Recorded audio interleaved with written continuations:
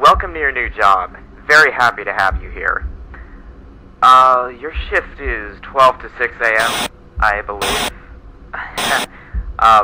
This place has quite a bit of history attached to it. I mean, it was built 60 years ago, back when the town was first established. Some incidents here and there, but it's been pretty smooth. I'm just surprised the owner is still alive. I hope he's not listening to this. But, now, don't freak out, but there are a bit of weird things that happen during the night. But there is no danger, trust me. Just if you were wondering. But, you might notice some sort of robot characters in the cameras.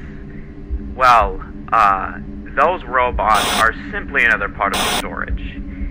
Except, they move around. We tried to contact the engineer who made those robots, but sadly he passed.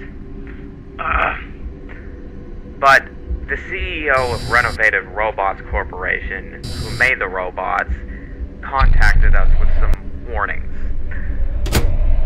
They said that the robots detect if one is human by detecting the irises in people's eyes. But a known bug was if any light was shining into the iris, they would detect the human as robot, and would, well, basically, in the office, there's light shining in your eye from every angle, sadly. So, if a robot gets in, use the remote we gave you to turn the lights off.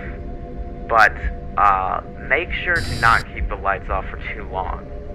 Oh, and the remote kind of got corrupted, so turning the lights off might, shut off the power.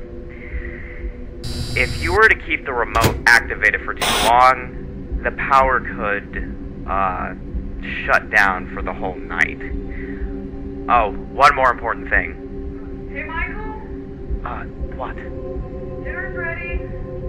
Oh, sorry, I have to go. Keep it all in mind. I'll talk to you tomorrow, if I can get in touch with you. Oh, what am I thinking? Of course I'll be able to. Good night.